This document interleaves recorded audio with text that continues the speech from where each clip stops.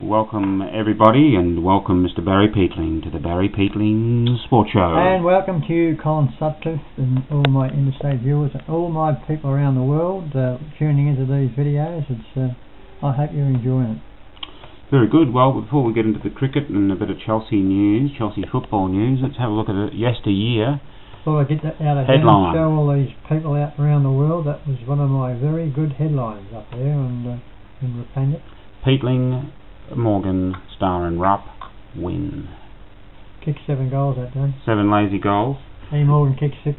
6. Kevin Norfolk kicked a lazy couple, and you dismantled Dimbula. We destroyed them. That was the year he won the flag, and that was the year I finished second in the goal kicking with 60 goals, which is still a record, Colin, which is 50 years. I was only checking up a couple of weeks ago on the Wimmera League football page, and still a record for a rover, 60 goals. And you got 3 votes in that game. I was easily the best man in the ground. 7 goals straight, Colin. 7 goals straight? Straight. We kicked 19-5. Edward kicked 6 and Billy kicked a couple there, but that was the year we won the flag. That's pretty good, isn't it? And a very, very good headline, I thought. Excellent headline. Bring it out to remind the viewers of your... I could sort of play the game there. Of your sporting prowess. Brings back good memories, Dim Dambula. Dim Dambula. Well, let's get on to the cricket then. Yeah. Semi-finals of the World Cup are coming up, Barry. The semi-finals, Australia versus India on the Thursday on SCG at 2:30. Yep. And that's right, we're on the Thursday. New Zealand versus South Africa on the Tuesday. Yep, 12 o'clock. Auckland. In Auckland? 12. Now, is that 12 noon our time? 12 our time, yeah. 2 o'clock their time. So they'll probably go from 12 till about 8. Yeah, that's right. That's the ground with the short where Australia and New Zealand played. A 40-yard boundary. Yeah, that really short boundary, and also the not that many people hit it that often, but where all the wickets fell down, New Zealand got the Southey and Bolt and Bolt. Yeah, Bolt. He got another 4 wickets. That fella he's went in the top 3 bowlers in the world. That fella. I've seen him a couple of times. He can bowl. He just got an $800,000 IPL contract. Well, why not? Yeah. He's a bit like the Johnsons and the other ways and James Faulkner, but no, he's because the other fella's not bad. The other New Zealand, what's his name? The other bowler. The other New Zealand. Southey. He's not too bad either. He's a very good bowler. They've got a good combination, but he is... He's right arm and Bolt's left arm, and they both swing the opposite directions. Bolt will... Now he's only 22 or something, isn't he? Yeah. He's going to be around for long. He's going to be a superstar. He might even take over from Richard Hadley after he's finished. Yeah, I think the combination is almost as good as Richard Hadley and whoever, you and Chatfield or whatever, the combination that they had.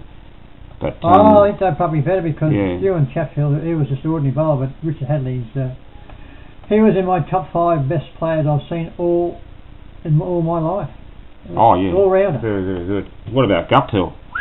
Yeah, I've just mentioned him now. 237 of 160 balls, which was unreal. He hit 21 metre 6. No, I don't know where they get these measurements from. I think they make these measurements computer. Up. He hit on the roof of this yeah, the small ground, don't they? Well, this one is not the smallest ground in New Zealand. This Westpac Stadium. Now, I've got a bit of thinking about these measurements. I don't know whether some of these measurements, some of these big six they hit in Australia, they think they're 60, 70 metres, but they go right over the fence. So they've got to be 80. Anyway, but he's a very good cricketer, this fella. Yes. David Guptill. Not Guptill. Martin Guptill. It's got David here. Got Martin. Is it? Yeah, pretty sure. And of course, Steve, this is a couple of highlights. Yeah, cricket, the Australian cricket, yep. Stephen Smith is an average of 92 for 1 day in Test cricket, which is unbelievable. Amazing, it is. 92, and he's a bit stiff to get another 100 last week. Did you see Maxwell and his crazy batting? I told you, he's the best 1 day batsman in the world. He does shots that I've never seen before. He makes them up as he goes along. But the innings on the last game they played, he knew how to play the defence. He's an all-round cricketer when he wants to be, but some of the shots, and it just comes natural. Swing sideways, up over his head, down the sideways. And of course he can, he's good to watch. Yeah. Who do you think will play in the final? Well, I said about 5 weeks ago that New Zealand and Australia will play in the final. I think just about right. Yeah, maybe. Well, New Zealand beat South Africa. Hopefully. They'll bowl them out. Any of those 4 teams could win it. That's No, I reckon South Africa. If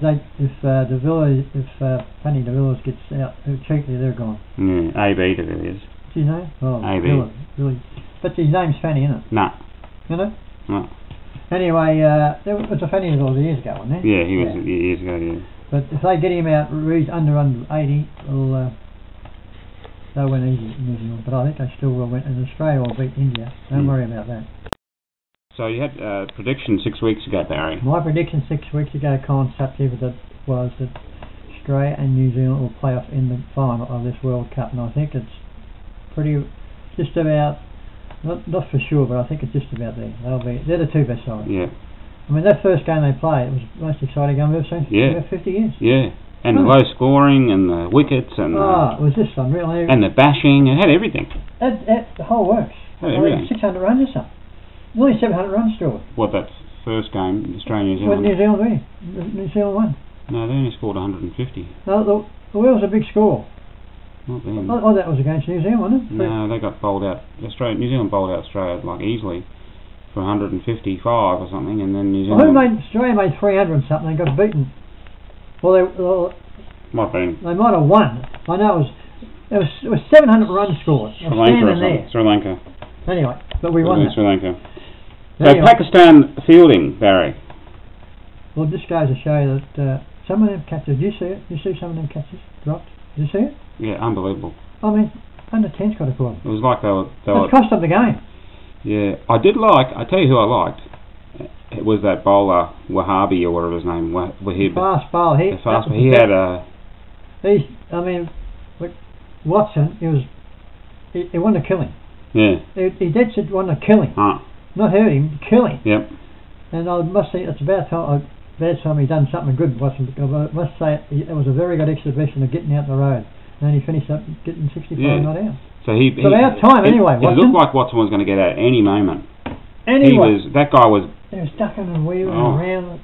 I mean, I love fast bowling at its best. Well, that reminds me of Thompson and Lilly. Yeah. They should do it all. They reckon that he could be that Wahib, he could be Pakistani captain at one stage. I reckon he's got a bit of mongrel in him, he's got all that sort of stuff. Oh, he can bowl.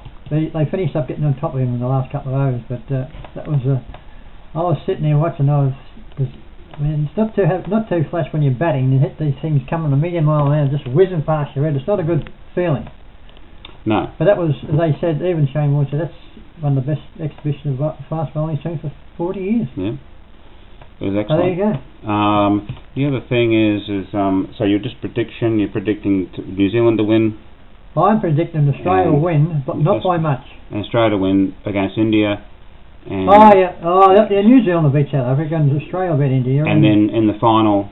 That's on the following Thursday. That's on Sunday. This Sunday. Next Sunday. On Sunday. 2:30. Tuesday, Thursday, Sunday. Yep. Well, that's good. Get it over quick because the football will be on there. Yeah. And then the football's on the Thursday. The start of the season. Richmond Carlton. Thursday week. It's on in 10 days. Is that quick? 10 days is on the Thursday night. Well, Carlton Richmond. There'll be a plethora of sport for Barry. They'll just go from spin bowling. So we've got Tuesday and Thursday World Cup and the World Cup final on Sunday, and then the following Thursday the first round of the AFL starts. Well, viewers, you have plenty to talk about the next couple of weeks, and I'll keep you informed. Very good. Now you went and you got some news on Chelsea. Yes, I went Saturday game. I went down the Chelsea football ground and watched Chelsea play Clayton. Mm-hmm. Some of the players they recruited. It's about time they recruited some decent players. I reckon they got about 6 players that'll just be a walk-up start for the first senior game in 3 weeks. But this Daniel Stafford, he got off the plane comes from Darwin. He got off the plane on Thursday night. Remember I told you a few weeks ago, they got this fellow from Darwin, he's a big ruckman. I was talking to a few fellas a couple of weeks ago. He's coming. Anyway, he got off the plane on Thursday night. Friday night, had a run on Friday afternoon. Played on Saturday. Just had a quiet game, 7 goals. And he is 6'5". Mm-hmm. You want to see him take him off. He stands there and jumps. Just clamps. He's part Aborigine. Yeah. Oh, they're going to get... He's going to be the superstar. Mm. Plus we've got another 4 or 5 other fellows.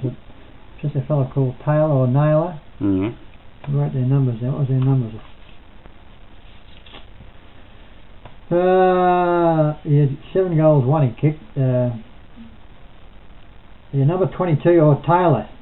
He comes from down that way, down towards Melbourne. Number 14, number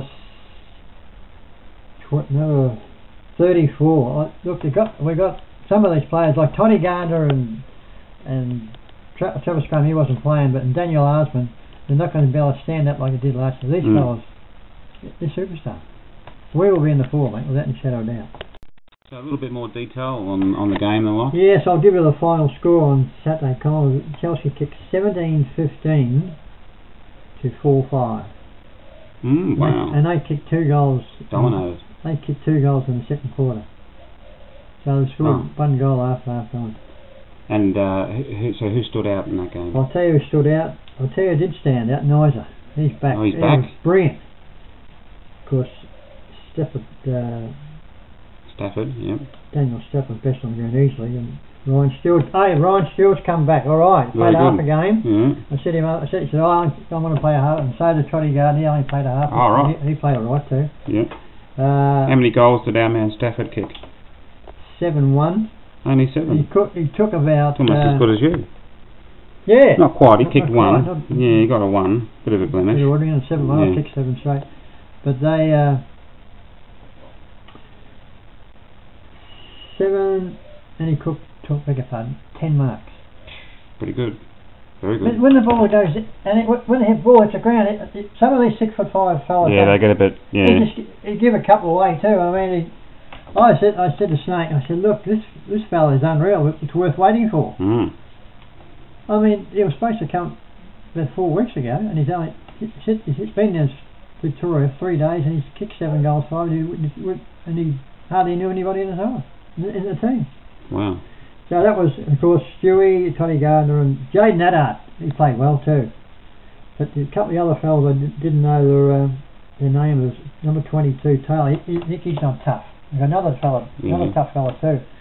Oh, look, Chelsea supporters, buy your membership, because here's mine.